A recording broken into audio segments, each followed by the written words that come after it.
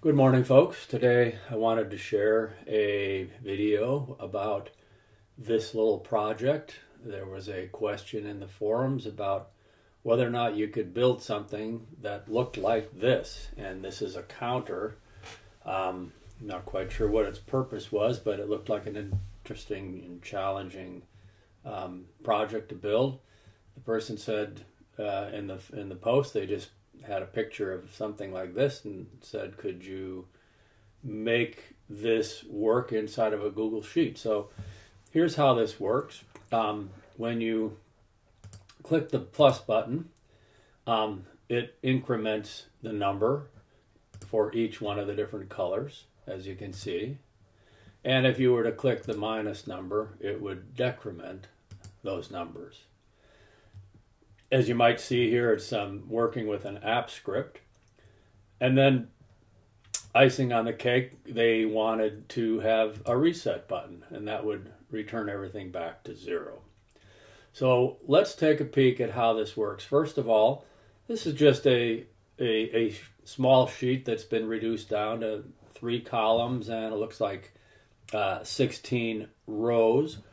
The whole thing is made black. These cells are widened out and turned red with the P in it, and this is the number 0, of course, put in here.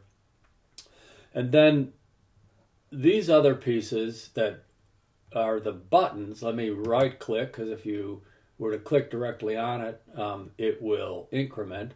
And let me just double click on that once I have it selected. This is a drawing.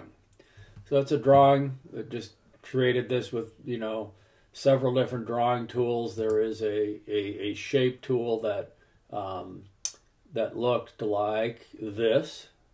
And so we were able to use that shape tool and then insert, the circle and so forth.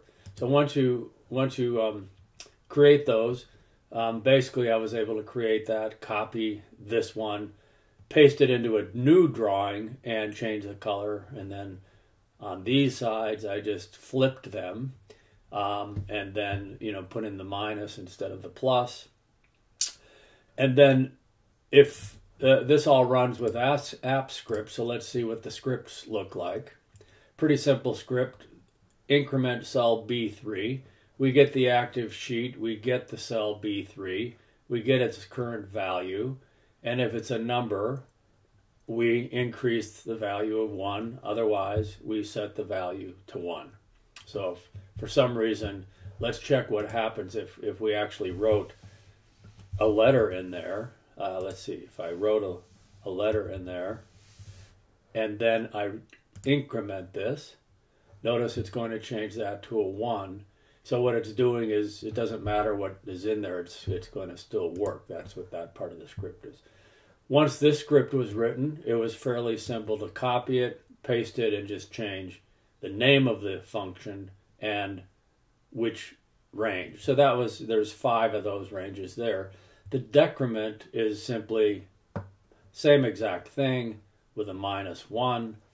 Again, had to copy and paste the B3, the B3, the B6, the B6, and so forth. And then finally at the bottom, reset cells, it was get the sheet, get these ranges of B3, 6, 9, 12, 15, and set their values down to 0. So pretty simple script. And now it answers the question for the user. Yes, you can do use a Google Sheet to build a counter for whatever purpose that it was for. And the only downside of this is it's app script based. You kind of have to wait for the scripts to finish. I can't click, 2 in a row. I mean, you can, but there is a bit of a lag. And let's see if I get that down to 0. No, and so that bit of a lag is a little bit of an issue. And yeah, so I had clicked that twice. So that would be, I would say, the only, and see, we got an error by clicking too fast. If I were to do it more slowly and wait till the script finishes, and again, sometimes with the app script, you could get the script running a little bit slow. But in most other cases, I think we might have an issue here anyway. So we'll check that out. But I wanted to share this is a quick way to build something like this. Didn't take too long to put together.